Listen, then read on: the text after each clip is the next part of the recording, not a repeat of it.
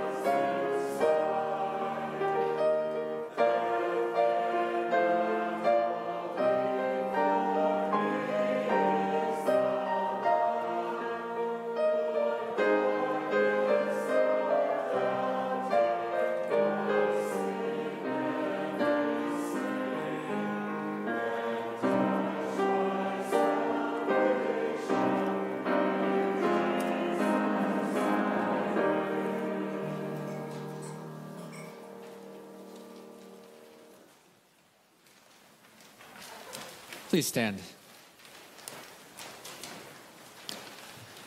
The grace of our Lord Jesus Christ and the love of God and the fellowship of the Holy Spirit be with you.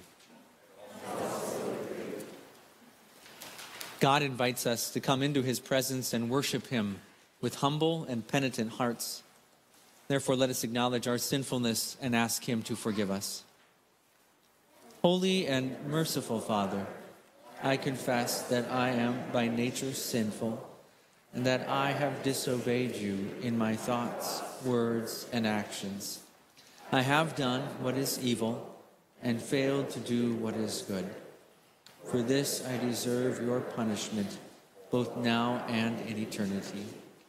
But I am truly sorry for my sins, and trusting in my Savior, Jesus Christ, I pray, Lord, have mercy on me, a sinner. God, our Heavenly Father, has been merciful to us and has given his only Son to be the atoning sacrifice for our sins. Therefore, as a called servant of Christ and by his authority, I forgive you all your sins. In the name of the Father, and of the Son, and of the Holy Spirit. Amen.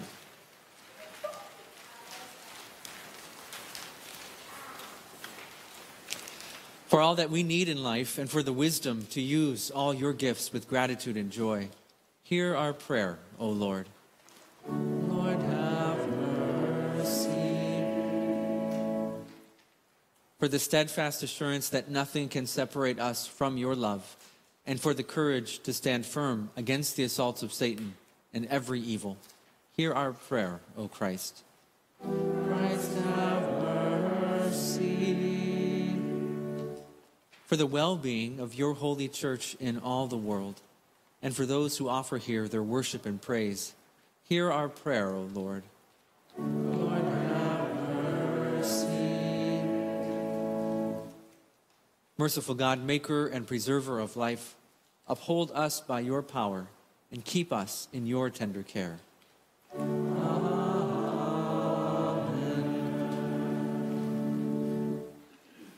The works of the Lord are great and glorious. His name is worthy of praise. O Lord, our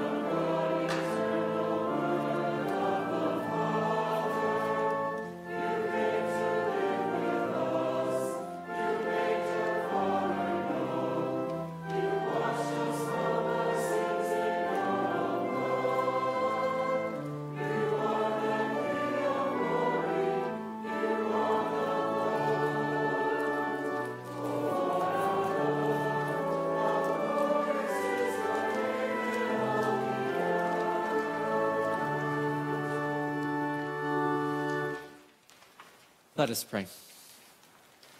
Almighty and eternal God, you govern all things in heaven and on earth. In mercy, hear our prayers and grant us your peace all the days of our life. Through Jesus Christ, your Son, our Lord, who lives and reigns with you in the Holy Spirit, one God, now and forever.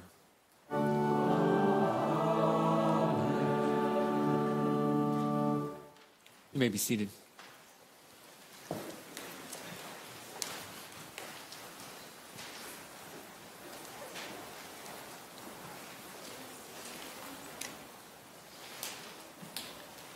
It is the Lord who gives life to our bodies, the Lord who gives life through faith to our souls. A lesson from Isaiah chapter 42.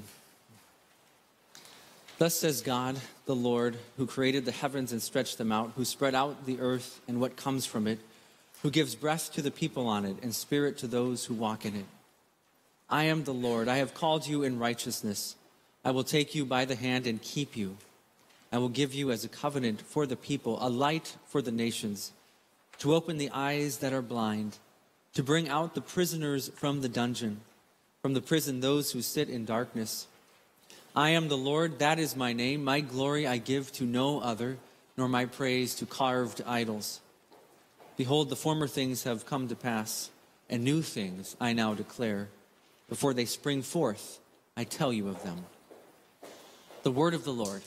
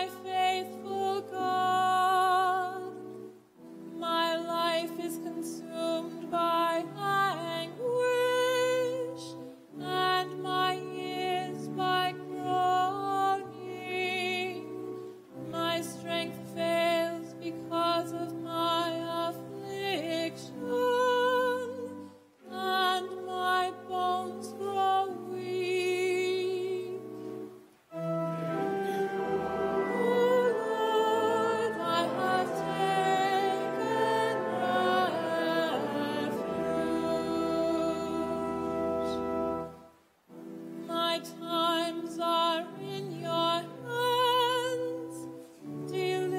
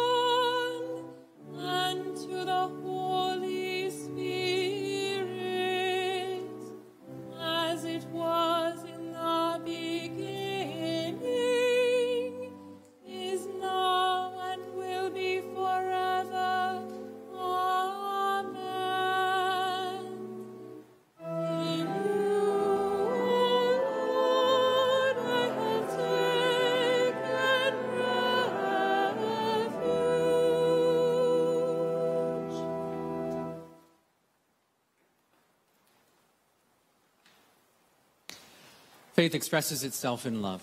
A lesson from 1 Corinthians chapter 13. If I speak in the tongues of men and of angels, but have not love, I am a noisy gong or a clanging cymbal.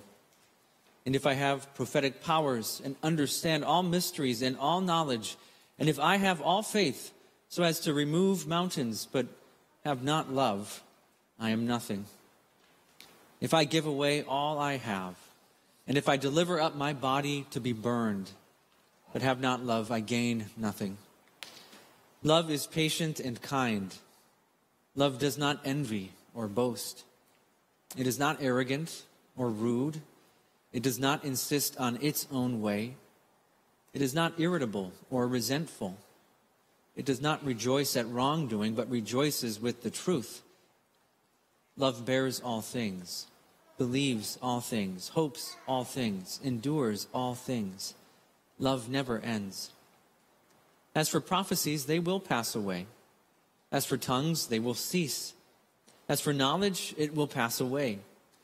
For we know in part and we prophesy in part, but when the perfect comes, the partial will pass away. When I was a child, I spoke like a child. I thought like a child. I reasoned like a child. When I became a man, I gave up childish ways. For now we see in a mirror dimly, but then face to face. Now I know in part, then I shall know fully, even as I have been fully known. So now faith, hope, and love abide, these three, but the greatest of these is love. The word of the Lord.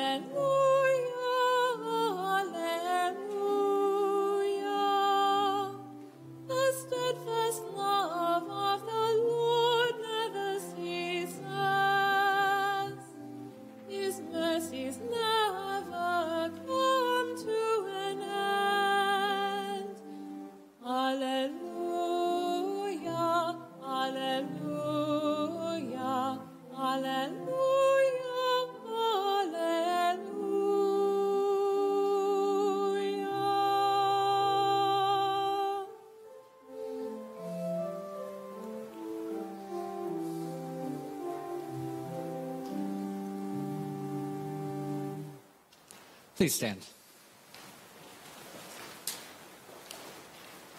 The Holy Gospel according to the Gospel of Luke, chapter 18. And taking the 12, he said to them, "See, we are going up to Jerusalem, and everything that is written about the Son of Man by the prophets will be accomplished. For he will be delivered over to the Gentiles and will be mocked and shamefully treated and spit upon. And after flogging him, they will kill him. And on the third day he will rise." But they understood none of these things. The saying was hidden from them, and they did not grasp what was said. As he drew near to Jericho, a blind man was sitting by the roadside begging. And hearing a crowd going by, he inquired what this meant. They told him, "Jesus of Nazareth is passing by." And he cried out, "Jesus, Son of David, have mercy on me." And those who were in front rebuked him, telling him to be silent. But he cried out all the more, "Son of David, have mercy on me." And Jesus stopped and commanded him to be brought to him. And when he came near, he asked him, "What do you want me to do for you?" He said, "Lord, let me recover my sight." And Jesus said to him, "Recover your sight. Your faith has made you well." And immediately he recovered his sight and followed him, glorifying God. And all the people, when they saw it, gave praise to God. This is the gospel of the Lord. Praise be to you, O Christ. You may be seated.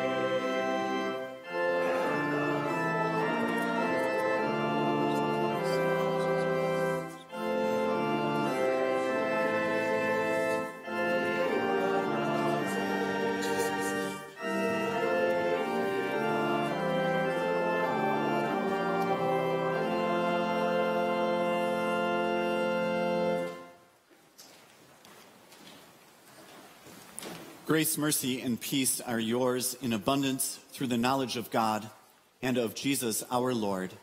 Amen. The irony of today's gospel is that the 12 disciples couldn't see their Savior, while a blind beggar on Jericho's roadside couldn't take his eyes off of him. Such is the upside-down nature of our faith. Our Lord could tell the 12 men who knew him better than anyone else in plain terms that he was going to Jerusalem to suffer and to die and to be raised from the dead, the most basic and central facts of our Christian faith. And St. Luke piles up 3 phrases to describe how blind and dense these men were.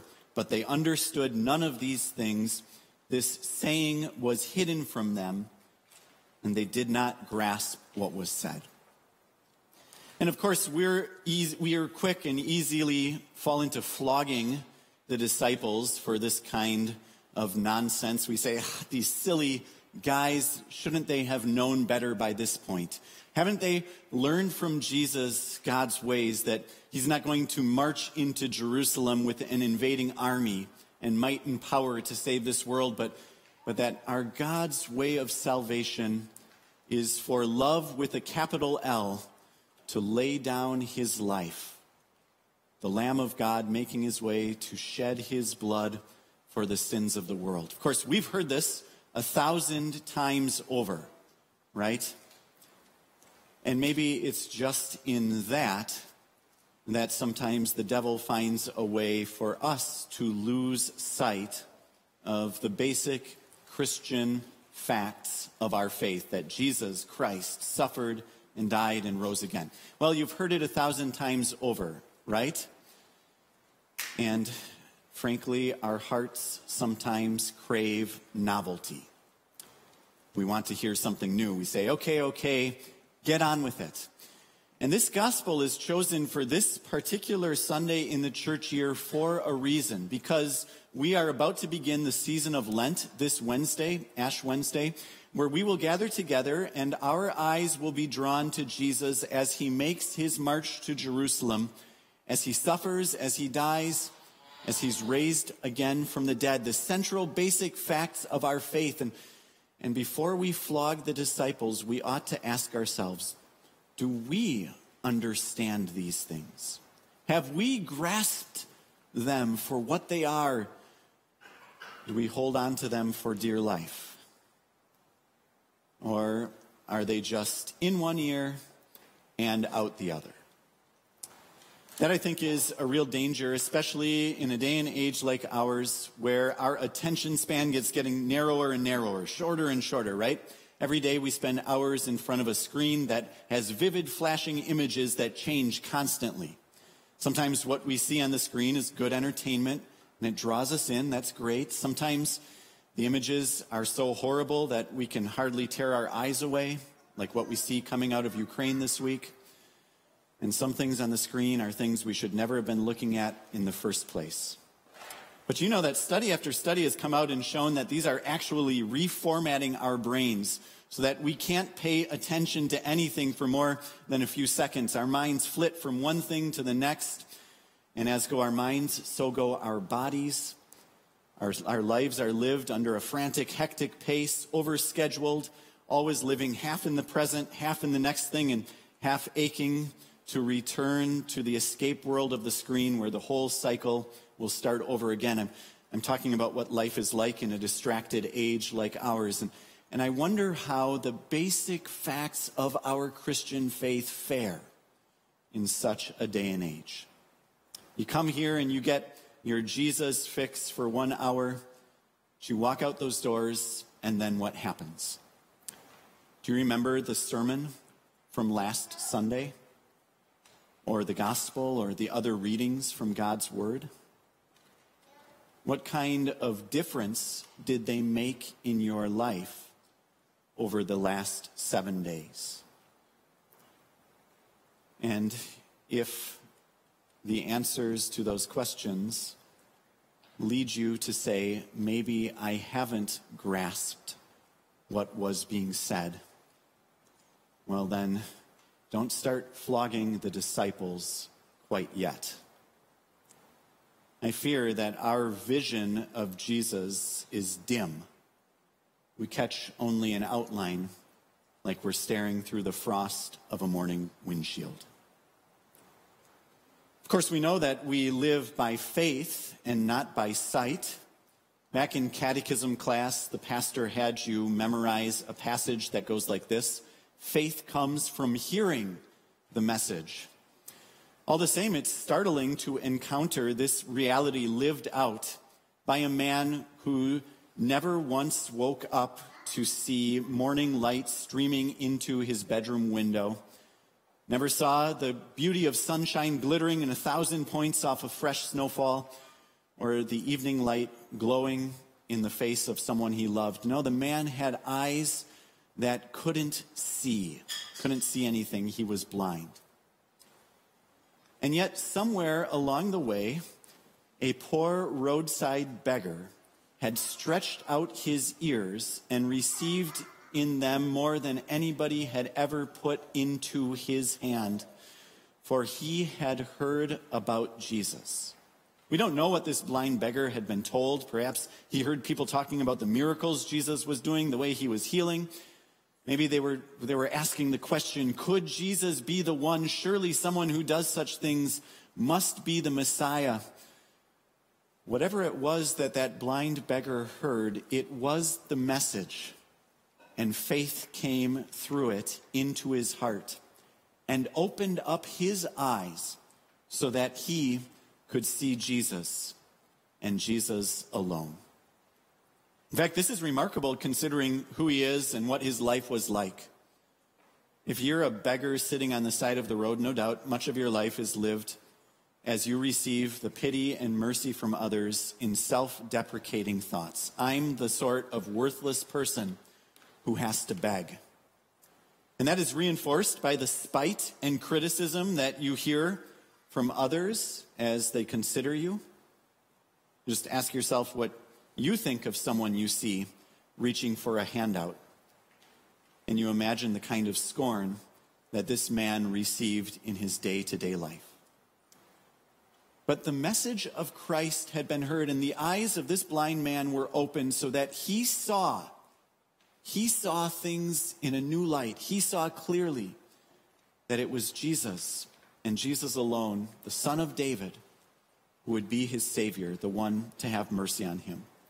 And so he was going to let nothing get in his way when news reached him that it was Jesus of Nazareth who was passing by Jericho on that day. Faith leapt into action. It silenced the self-deprecating voices inside his head that said he was a worthless human being, not worthy of anyone's attention, nor of God's. He tuned out all of the criticism and spite from others as they openly rebuked him and said, "Shut up." This is what faith does, right? It eliminates all of the distractions and it focuses its attention on Jesus and Jesus alone. It will allow nothing to get in the way between me and my Savior. And again, I suppose we ought to ask ourselves the tough questions. Do self-deprecating thoughts deny the truth of what my Savior has said about me?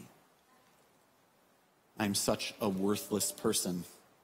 Really? When your God created you in his image and redeemed you by the blood of the Lamb because you are so priceless to him?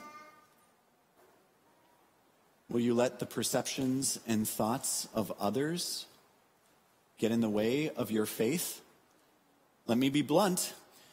If you are embarrassed to pray aloud before a meal at a restaurant, don't think that you have the kind of faith of this blind man, who the more people told him to be quiet, the louder he cried, right?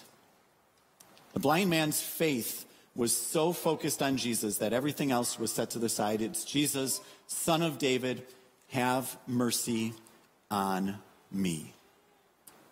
And this man's faith received great things. But I'm not talking about the recovery of his sight. His faith met its object before then, in what I think is the most amazing verse in our gospel today, the one that really we should treasure and hold on to, that as he cried out, Jesus stopped everything. Jesus, who is on his death march to Jerusalem, who has on mind and heart the salvation of this whole world, and yet he will stop everything outside of that dusty little town of Jericho because of the faith that was residing within the heart of one poor blind beggar on the side of the road. And it's not just that Jesus stopped, but he gave this command. And of course, when Jesus commands, he always gets what he says, right? He commands the man to be brought to him, a remarkable moment as faith meets its object, and as Jesus fills the eyes and is the all in all. And at this point, let me break away from our gospel today to point out that at the 10:30 service today, there's going to be a baptism right here. And what takes place at the baptismal font is so similar to this circumstance, is it not? Our Lord gives the command to parents. He says to parents, "Bring your child to me." And that's what's going to happen today. Parents in faith will bring a little baby to this baptismal font. And our Lord Jesus, who rules over the whole universe and who certainly has plenty of things to be occupying his attention, will stop everything and will give his undivided attention to one little child, saying to that child, "You are mine today. I place my name on you." And you know what they say about infants, right? That they can hardly see. They can only see a few inches or feet in front of their face. But there at the baptismal font, Jesus opens the blind eyes of the heart and gives that faith, that baby faith and sight that will see him now, that will deepen as that child grows and learns more about his Savior, and that ultimately will only be completed when our Lord Jesus raises that child from the dead and opens his eyes to see the light of his glory for all eternity. This is the treasure that is given at holy baptism, where the most basic and central facts of our faith, Jesus' death and resurrection, become ours. And the thing that marks out our entire life and opens our eyes to see everything in a new and different light. It's what your Savior has done for you. Great and mighty things. Of course, that blind beggar did recover his sight on that day. As Jesus' command was carried out and the man was brought in front of him, Jesus said, "What do you want me to do for you?" And this blind beggar made a preposterous demand. It's the evidence of his faith.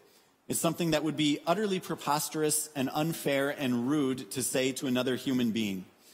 We know that with technology, doctors nowadays can do many things to help people see better. We also know that there are many kinds of blindness that are untreatable. And if you had an untreatable form of blindness, it would be a rude thing to go to a doctor and say, "I want to see, you must make me see." But of course, this blind beggar realized that he was kneeling before his Lord, the one who created his body, who holds all things in his hands. And so he makes this great, big, impossible demand: "I want to recover my sight."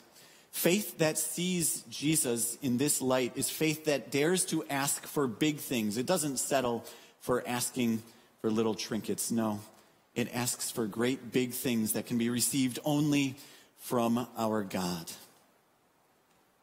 And I realize as I say that all of us, to a certain degree, must believe the prosperity gospel. There must be a part of our heart that believes that teaching that says, if I have faith in Jesus and if I ask him hard enough, that Jesus will give me all of the things that I want, usually material blessings and material goods. I think there's a part of our heart that believes that, which is the reason why I find myself hesitating even to make this point and to say it, that the faith of this blind man would dare to ask for great things. It's just too easy for this crooked heart of mine to hear that and start running the numbers and doing the calculations and saying, "Gee, Lord, you know, I have some big things I could ask of you. No, I don't need a new $500 million yacht like Jeff Bezos. but I could use a little bit more. And well, I might not be blind. You know, Lord, I've got this canker sore. You could just make it go away right now, or whatever it is. Well, no, Jesus is not some on-demand doer of my every whim and wish. That ought to be clear enough simply from realizing that during the days Jesus walked on this earth, there was no noticeable decline in the number of blind people in the Roman Empire. He opened the eyes of a few blind people. No doubt there were thousands of others running around whose eyes did not begin to see. But I bring this up because I think that sometimes the opposite is way too true. That our faith is so clouded in its vision of Jesus that we fail to ask him for anything but the smallest of things. That we don't lay our hearts and our lives before him. We cast our lives in terms of problems that I'm working to solve, of struggles that I'm trudging through and bearing up under, of weaknesses that I hope to overcome if I just keep striving at it. And if that's the way that we think about our life, then our vision is focused so much on ourselves that Jesus is only going to be invited along like some sort of third base coach who's standing there cheering us on as we hopefully round the corner and make it to home plate. But faith that sees in Jesus, in his suffering and death and resurrection, our life, our source of all goodness, both now and for all eternity, is faith that asks him for great big things. Not necessarily the wishes of my heart, but the wishes of his heart. Prayers like this: Lord, open my blind eyes to see more clearly what you have done for me. Lord, I want to see your glory. I, an unworthy, sinful person, broken through and through, unable on my own to make it close to you in your holiness. Lord, the sins that afflict me, they don't seem to go away. I do believe. Help my unbelief. Lord, the suffering that I'm enduring is too much to bear. Help me. And what does your Savior say? He says, go. Your faith has made you well. Go. Your salvation has been accomplished by my blood, by my death, by my resurrection. Go. Don't you see you're marked at holy baptism to see my glory for all eternity? Go. My grace is sufficient for you. My power is made perfect in weakness. Isn't it remarkable that Jesus doesn't claim credit for the miracle of opening this man's eyes? Actually, what Jesus gives credit to is the man's faith. This is how much our God values and esteems faith. Faith which he himself works in the heart through hearing his message. Faith which, as its first work, takes hold of Jesus. It's this faith that Jesus singles out on that day and says has made all the difference. It's opened that man's eyes.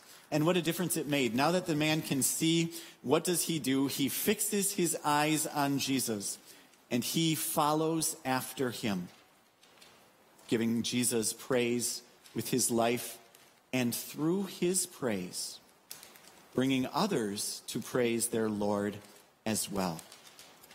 Indeed, faith sees everything in a new and different light. And this faith is God's gift to you and to me on this day.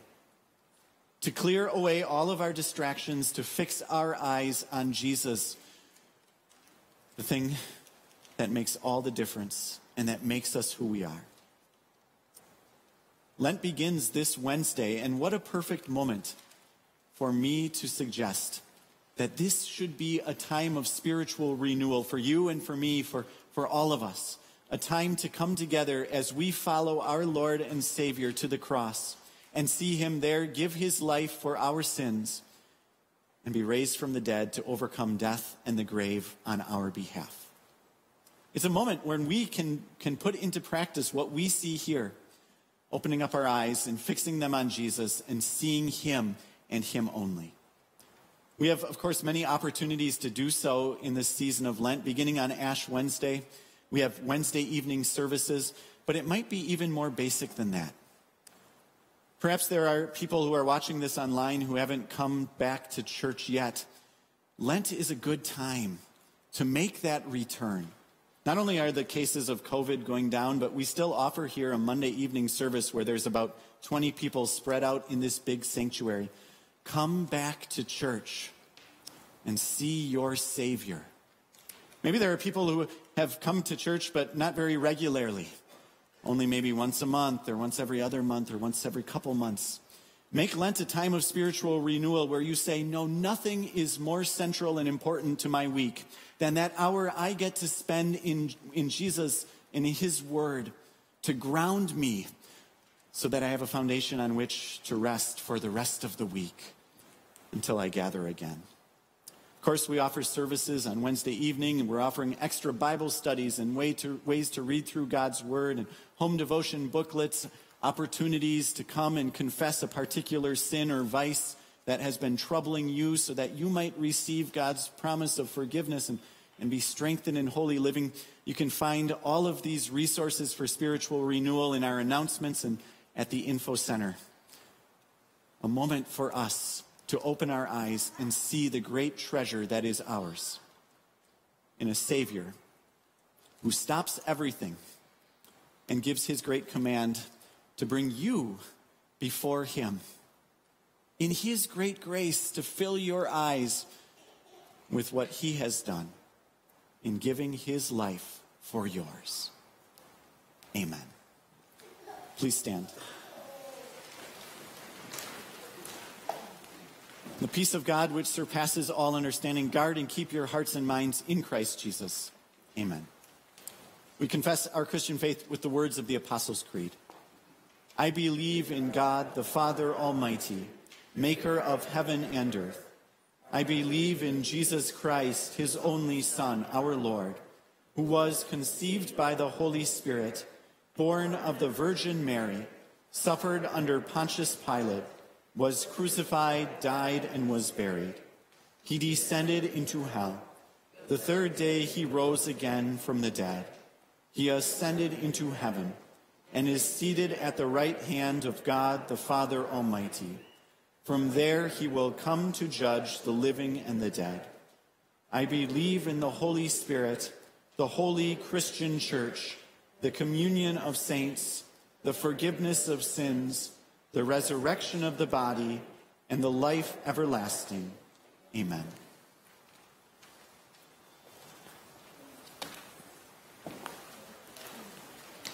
This morning in our special prayers, we'll give thanks along with Bill and Faith Krug, who are celebrating 50 years of marriage. Let us pray for the whole Church of God in Christ Jesus and for all people according to their needs. Remember, Lord, your promise to be a rock of refuge for your baptized children.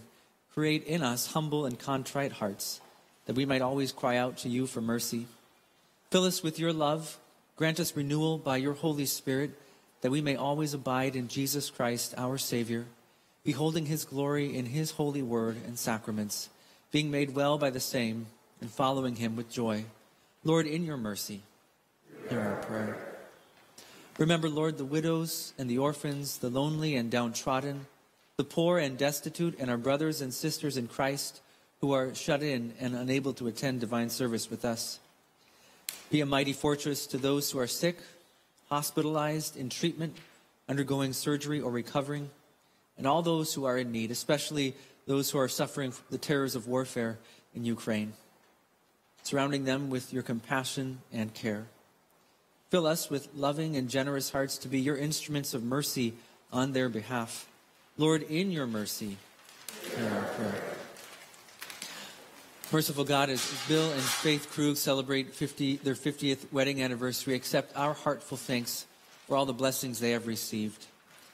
Let your word keep them committed to each other and to you. Continue to supply their earthly needs according to your will, and give them joy in the years to come.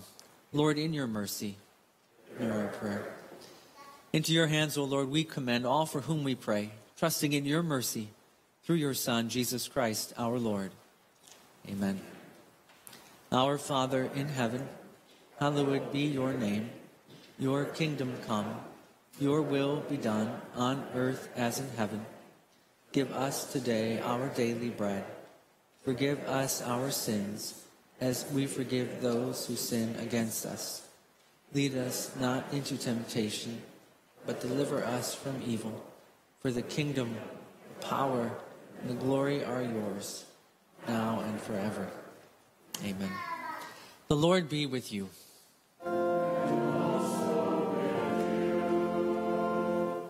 Lift up your hearts. We lift them up to the Lord.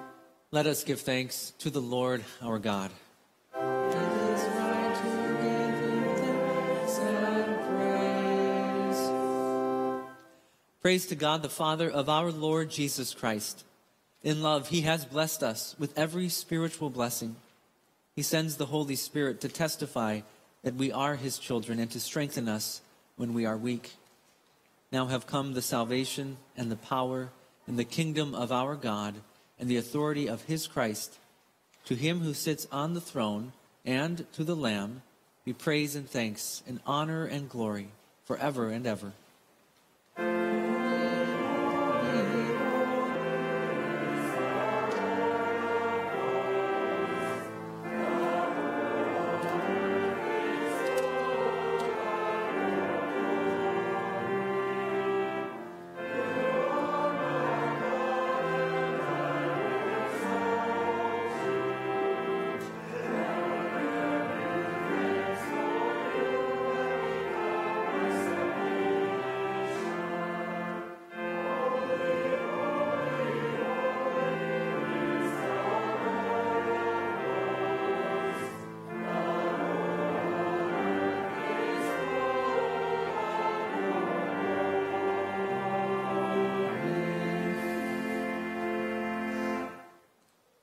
Our Lord Jesus Christ, on the night he was betrayed, took bread, and when he had given thanks, he broke it and gave it to his disciples, saying, "Take and eat. This is my body, which is given for you.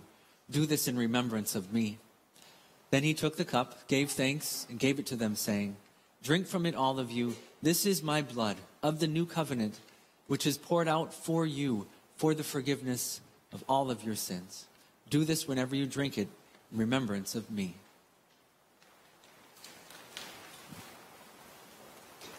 The peace of the Lord be with you always.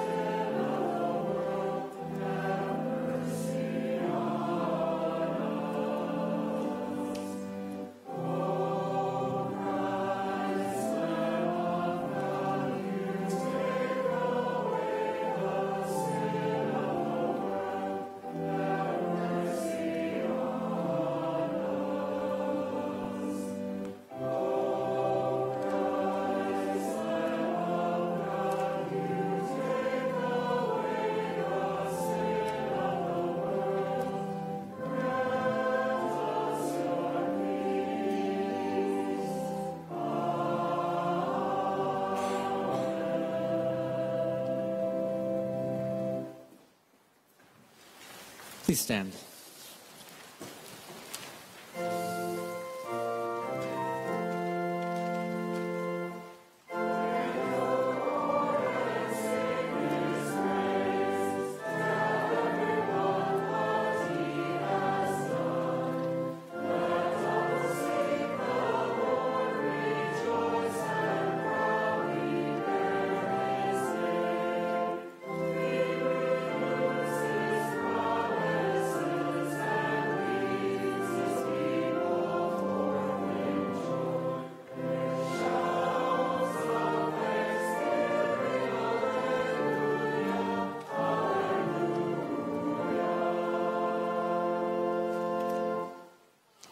Hear the prayer of your people, O Lord, that the lips which have praised you here may glorify you in the world, that the eyes which have seen the coming of your Son may long for his coming again, and that all who have received in his true body and blood the pledge of your forgiveness may be restored to live a new and holy life through Jesus Christ, our Lord, who lives and reigns with you and the Holy Spirit, one God, now and forever. Amen.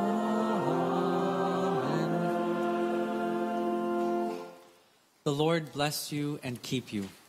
The Lord make his face shine on you and be gracious to you. The Lord look on you with favor and give you peace.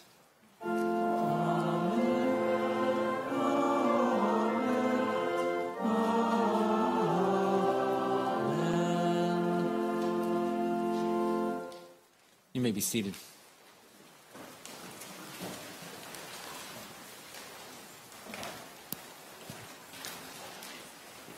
Good morning once again, and blessing to worship with you here at Our Redeemer. I direct your eyes to page 15 in the worship folder, where many of the things Pastor Moldenhauer mentioned coming up here in Lent are listed for you. I'll highlight just a few. This Wednesday is Ash Wednesday, and you'll notice the pattern that'll be for the rest of the Lenten season. At 5:30, we gather for a meal. At 6 p.m., there's an instruction period. This year, we'll be focusing on the Lord's Supper. Then at 7 p.m., we gather for a Lenten Vespers.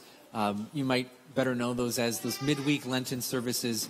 You're welcome to come to whatever works for your schedule, but we hope that this can be part of your Lenten renewal this year. Also want to point out that at the Info Center, there are some materials for you to use at home. There's a Lenten devotional booklet. Take as many as you'd like. There's a reading plan for a special Bible study that'll be on the book of Genesis. These are all available to you. Again, use them as you can and as they work for your own schedule and your own life for this time of Lent. You're invited to stick around for our Bible study in the community room. That'll happen at 9:15, right after the service, along with Sunday school. I also want to give you an update. Many of you know Nick and Carrie Laper are members here at Our Redeemer, and they serve in Ukraine with a medical mission. Carrie asked that I would update the congregation, letting you know they are out of Ukraine and are heading back to the United States. Please, though, keep the people of Ukraine in your prayers, and especially those that they've worked with, our brothers and sisters in Christ, who are, many of them, left there as they carry on this work to the best of their ability in the situation. So please do keep those Christians in your prayer and the rest of the nation. God's blessings on the rest of your day.